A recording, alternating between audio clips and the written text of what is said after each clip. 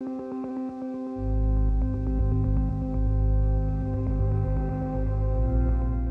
documentaries is hard.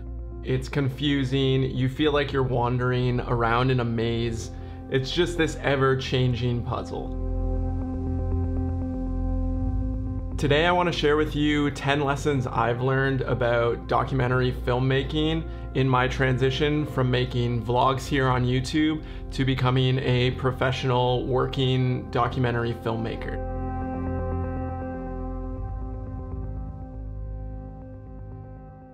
If you're new here, my name's Mark Johansson. I'm a documentary director based in British Columbia, Canada. I've been making commercial films and documentaries for about 5 years now, and I've actually been lucky enough to have some of the films I've directed or edited end up in film festivals all around the world. I've had some wins, but I've also made a ton of mistakes along the way, and so I'm rebooting this YouTube channel, sharing any lessons that I've learned in the past or I'm currently learning, in the hopes that some of you find it relatable and you can learn something and we can all get better at the craft of filmmaking. So without further ado, let's get into the list. Number 1, documentary filmmaking is guesswork. As a documentary filmmaker, the goal is to tell a great story, to prove a point about someone or something that you're observing in the world around you. But when you're starting off making a documentary, you don't know what you don't know. You don't have all the information up front. You haven't met all your characters. You haven't shot anything yet. You just have an idea. You have an idea of what you think the story's gonna be. And you ultimately just have to make a guess. And once you make that guess, you start going out and interviewing people based on what you think the story is going to be. And the best case, you nailed it. Your idea was perfect. It perfectly lines up with the reality of your characters, and everything goes smoothly, and you just shoot it and you're done.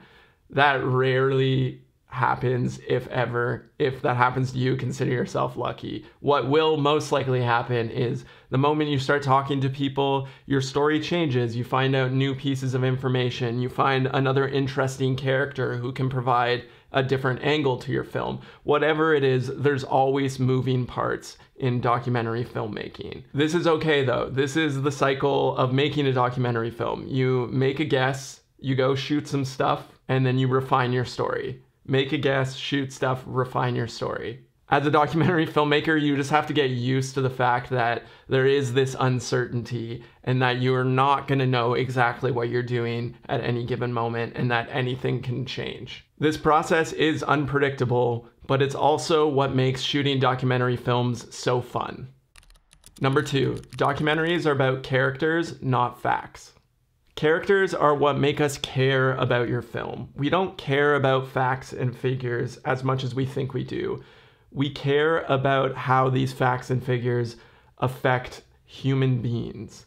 We want to root for someone, and without a character in your film, we have no one to root for. Think of your favorite documentary that you've watched recently.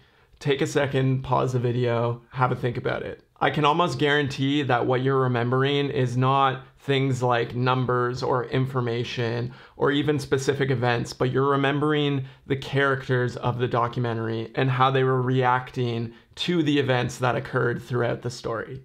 I love rock climbing. I'm very partial to climbing documentaries, so let's take the example of Free Solo. Now, don't get me wrong, what Alex Honnold did is absolutely insane, and that is a huge part of why you remember that film. But for me, what sticks around in my mind is not necessarily that he free soloed El Capitan. It's more so getting to know Alex as a person. He's such a fascinating human being. He's not the prototypical athlete in many ways, and he's really goofy. He's got a very serious side. He can switch off his brain. He's just got so many facets to him. And what's fascinating about Free Solo is getting to see Alex's process, getting to see him fight with his emotional battle between pursuing what he loves to do, rock climbing, and his relationship with Sammy, and trying to make that work, knowing that what he does for a living could very well kill him. You get to know Alex on a very personal level, and by the end of the film, when he goes to do the climb, you feel like you're his friend. And because you feel emotionally attached to him, that adds huge stakes to the story. All of a sudden, you feel like you're watching your own friend climb this wall without a rope. Getting to know characters like Alex is what takes your film from being just a news article of so-and-so climbed a big wall to an emotionally compelling narrative arc that leaves you on the edge of your seat. Character is at the heart of storytelling, and storytelling is the core of documentary filmmaking. 3. The most important emotion in your film is empathy. As human beings, we can't help but judge people. It's something that's wired into the ancient survival circuits of our brain. When we meet someone in person, on screen, wherever, we can't help but try and categorize them, put them in bins in our brain. We make a snap judgment on who we think they are and how we think we relate to them. Are they a good person? Do I think I would enjoy being around them? Are they terrible, mean, selfish person that's just pure evil? Are they somewhere in between? We like to be able to categorize people so that we can understand them. But in films, you can have good or bad people. It doesn't really matter. The audience doesn't necessarily care if someone's good or bad. They just want to be able to root for them in some kind of way. And when you instill empathy, when your audience can see themselves in the character in some way, shape, or form, when the external pressures of the story are beating them down, you're naturally just going to want to root for them, even if they are doing terrible things. Some of the best films actually toe this line. They like to play in that gray area where you find yourself rooting for and caring for people that are probably not the people you'd stand by in your regular day-to-day life. The perfect example of this is Breaking Bad. Take Walter White as a character. He starts off as this kind of sad high school teacher who's dying, who wants to leave his family with a lot of money, and you naturally feel for him. You root for him because it seems like life has been unfair to this guy, and he's a good person who just wants to do right by the people he loves. Fast forward to the end of it, Walter does terrible things. He hurts people way more than he helps people. But because you've been with him throughout this entire journey, there's so many moments where you stop the episode and you realize you're like cheering for someone who's trying to kill an innocent person. We stick with him because we hope deep down that he'll be able to finally see his own flaws and get back to that more innocent version of himself, which he never does, but that's the hope we cling on to as the audience. So remember, if you want an audience to stick around to the end of your film, give them a reason to care about your characters. Instill that empathy. Make them root for your protagonists, even if they're not necessarily a hero, even if they are an anti-hero. I had to throw in the reference. My wife's been listening to a lot of Taylor Swift. Number 4, better pre-production means a better film. When I first started making documentaries in particular, I had this notion inside my head that making a documentary is about showing up on the spot, reacting to everything that's happening, and then taking all of that into the edit and making a story out of it. While there is an element of reacting on the spot to documentary filmmaking, this ideology was actually hurting my films a lot. An important lesson I learned was pre-production and how pre-production can be used in a documentary. Pre-production for documentary filmmaking is essentially the art of setting creative boundaries for yourself. Pre-production is where you sit down before you start shooting anything and you make a battle plan for how you want to shoot this film. You sit down and you figure out things like, what are some themes you want to explore? Who are some of the characters you want to interview? How many days are you going to need to shoot it? Where you want to shoot it and what time of year? Will you need extra crew to shoot it? And most importantly, it's where you sit down and really iron out what you think your story is going to be and what you want to say with this film. There's plenty of tools to do this with. I personally use Milanote. They're not a sponsor. I just like using it. It's just really easy. But what you want to do in this phase is lay out the framework and think of all of the possible things that could potentially shift or go wrong in your production, so that when you are on the ground, when you are shooting, oftentimes those production days are very long. You're tired, you've been in a camera all day, you're taxed, you're emotionally exhausted and creatively spent, and you just have to keep going. You just have to keep finding stuff to shoot. And when you're in that moment where you know, let's say the sun is setting and the light's beautiful and you know you just need to capture something, but you don't know what because you're just like exhausted, having this plan to fall back on is a great form of guidance. You can look at all of the different scenes or topics that you're trying to cover throughout your shoot and look at them and say, okay, I got enough of that, I got enough of that, maybe I need to shoot more of this. It gives you a direction to head in, and it frees up a lot of the logistical thinking so you can stay creative and focus on making your film the best it can possibly be. Because you kind of only get your production window once, and you want to ensure that you're spending as much of that time getting high quality, interesting, intentional shots and work, and not running around like you're lost and panicked and just full of anxiety. It's not fun and it's not productive. Pre-production is key. 5, you can capture most things after they've happened. Another thing I would do when I first started out was I would run around and just try and capture everything all the time as events were unfolding.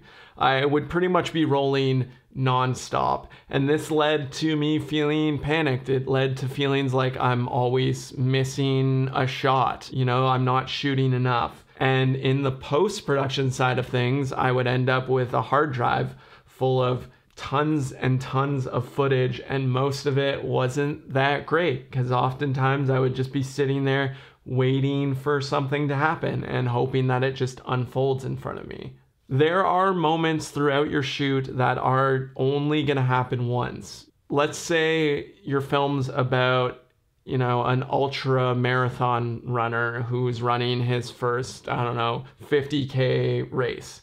There's so many moments throughout that day that are repeatable. He or she may be running for, say, 5-6 hours, and you're not going to be able to be there all the time right next to them rolling on everything as it happens. So much of that run is going to look similar anyways. Even if you were able to capture all of that run, 90% of it's going to look exactly the same. You're only going to use a little chunk of what you shot. But that being said, there is going to be one really great, genuine moment that happens that day, and it's when they cross the finish line.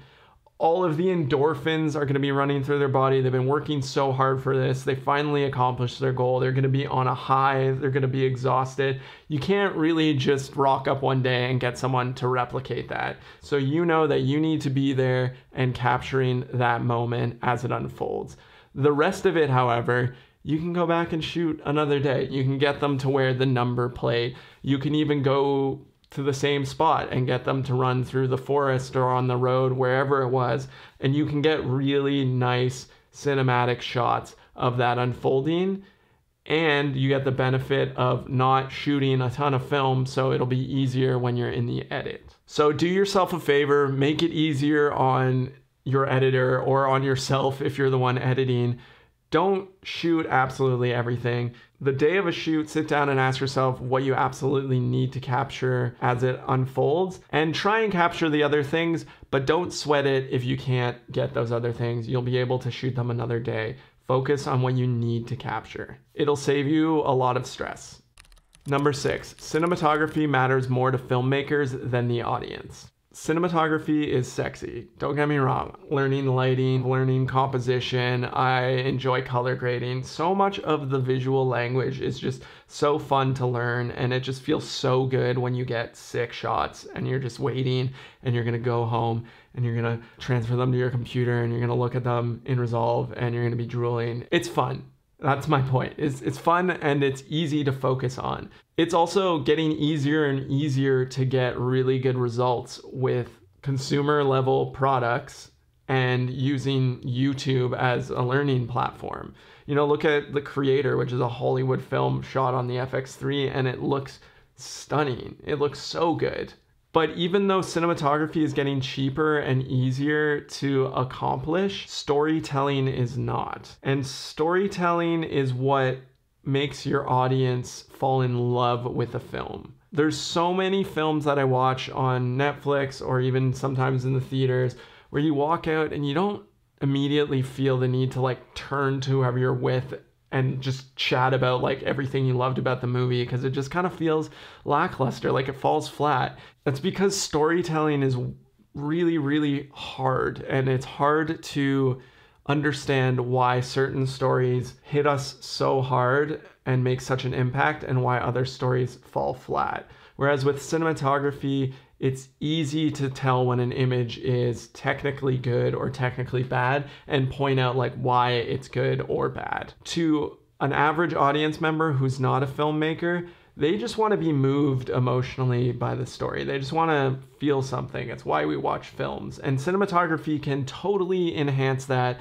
and it can stretch out these emotions and really add to the whole experience. But it's an enhancer, it's the polish, it's not the core of why people are there.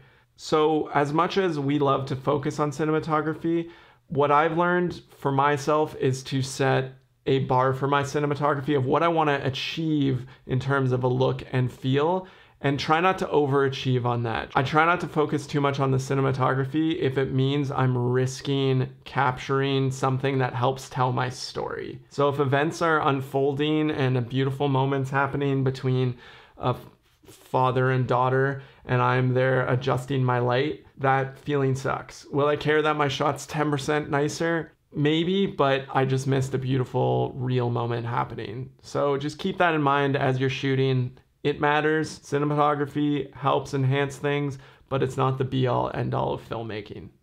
Number 7, shoot in scenes.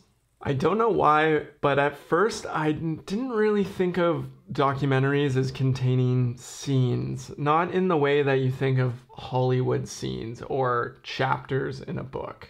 It just didn't really cross my mind. And scenes don't have to be these complicated 20, 30 shots, 3-minute long things. Even 3 shots back to back can be a scene. Lady hops in car. Lady walks in the grocery store and grabs something off the shelf. Lady drives home. That's a scene. The beauty of shooting scenes and thinking this way is that you give yourself more possibilities in the edit. If you shoot one shot, a single shot that's beautiful and it's your baby, you know, you just captured this one moment, say, I don't know, a beautiful sunset or something, and you have no context around it, it may not fit in your edit. There just might not be the perfect spot for a single shot, or it might not be a long enough shot for the quote that you want to use under it. But if you think of scenes, and you think in this way, you give your shots context. You give your shots a higher possibility that they'll end up in the edit because they might fit better in your story. And you don't even necessarily know where that scene's gonna end up. You might have one idea for the quote from an interview that you wanna use under that footage, and when you hop into the edit, you realize that the emotional tone of that scene just works like way better over something someone else said. But because you have that story block that you can work with and move around in the edit, odds are you're gonna use that footage way more than if you just have a single clip. So if you ever capture a shot that you wanna use in your edit, you think it's beautiful, make sure to capture some context around it. Capture a scene, and it will pay dividends in the editing room. Number 8, truth does not exist in documentaries. Seeking to tell the quote truth is a noble goal, and I think it's something that as filmmakers we want to and should strive to achieve. The problem with objective truth is that when we're telling stories, it's ultimately going through a human brain, a brain that has experience, has bias, has opinions, has a view of the world. And so all of the facts get filtered through this experience. When you're making a documentary film, it's your opinion, it's your perspective on a situation or series of events that's unfolding. What's true to you and your view of the world might not be true to your audience. When you're interviewing characters, all of the stories and facts they're telling you are through their own filter, through their own bias. So the objective truth gets lost. We experience the world differently as unique individual human beings. In the book, The Science of Storytelling, author Will Storr says, human drama, fictional or otherwise, is caused by one person believing they understand what another person is thinking, but they are actually wrong. In other words, the collision between two people's versions of reality is central to conflict in any story, and it's what makes stories interesting. So while I think it's important to set a moral standard for yourself to try and tell stories as true to the events as possible, you got to cut yourself a little bit of slack, because ultimately telling any story is a form of manipulation. You're manipulating the data, the information, to structure it in a way that's emotionally compelling for your audience. I know the word manipulation sounds a little icky, but this is just how stories work and how stories have always worked. And if it makes you feel any better, here is a quote from the documentary master Werner Herzog. I change facts to such a degree they resemble the truth more than reality. I mean, Werner said it best. Number 9, make great quotes happen. I'm generally a fairly shy person, at least in new environments. And when I was first making films, I felt nervous about being there. I felt like I was super noticeable as the guy with the big camera on his shoulder, and I felt like I just needed to tuck myself into the back corner of the room, stick on a zoom lens, and just try and get things as they're unfolding. And I convinced myself that this is how documentaries were made. I realized that what makes a good director is that they're not afraid to inject themselves into the situation. They're not worried about walking up to someone and asking their opinion about something, or getting someone to repeat an interesting thing they've said. Because the difference is, a good documentary director knows when they've gotten great quotes or when they're missing pieces of information, and how that will affect their story. When I say make great quotes happen, I don't mean write out a perfect line that would be the little bow tie at the end of your story. I just mean you need to actively set up situations where interesting lines of dialogue will be said. Think of it as creating scenes or situations where your character will naturally want to talk about the thing that you need them to talk about. For example, if you're making a film about someone's past and they have an interesting story about their mom, get them to sit down on a couch and film them flipping through their photos. Not only will this give you great visuals, but when you set up this scene, it feels natural to then ask them questions about specific photos and get them to talk and open up more about their mom or their interesting childhood stories. And that's how you cultivate an environment where your character is willing to open up and give you good lines. Number 10, pitching is easier with proof. Getting funding for your project is a bit of a chicken and egg situation. Investors want to see some proof of what you can do in order to give you money. But as a filmmaker, you need some money in order to provide any proof of what your film could be. Now, I think it's a great idea to make a pitch deck to outline your story, what it's going to be about, have some images in there to set the tone and style of your film. However, as filmmakers, writing isn't really what we do. We make films. If we want to display our skills, we're far better off showing investors a snippet of what we can do in the form of a video. Even if you don't have much money, there's ways you can scrounge together enough material to make something that you can put in front of an investor. You can make a 1-minute sizzle reel of clips you've already shot, maybe for other projects that are relevant. You can put footage under it, and maybe you do a Zoom call with your main character and get them to say a couple quotes that you could use that help tell the general story. Or you could even go out and shoot a small version of a scene that might end up in the film. If you put yourself in the shoes of the investors, if you think about you giving money, your money, to a filmmaker to make a film, it's much easier to put your money behind something or someone when you have proof that they can do it. Think of your sizzle reel, of your teaser, as proof so they can trust your vision, so that they can understand that you have not only the passion and the desire to do it, but also the understanding of how to tell a story and how to set a style and have a unique voice for your film. These are things that just can't really be communicated that strongly through your usual pitch deck PDF. All right, we made it to the end of the list. If you're still watching, I hope that means you've found some of the tips in here useful or applicable to wherever you're at in the craft of making a film. If you enjoy this kind of stuff, if you enjoy learning about the ins and outs of how to make documentary films, I'd love for you to stick around, hit that subscribe. I plan on releasing these videos every week. If you have any other questions, leave them in the comment section below. If it's simple enough, I'll try and answer it there, and if not, maybe I'll make a video about it in the future. Other than that, good luck with whatever project you're currently working on. Wish you luck, and I'll see you guys in the next one. Later.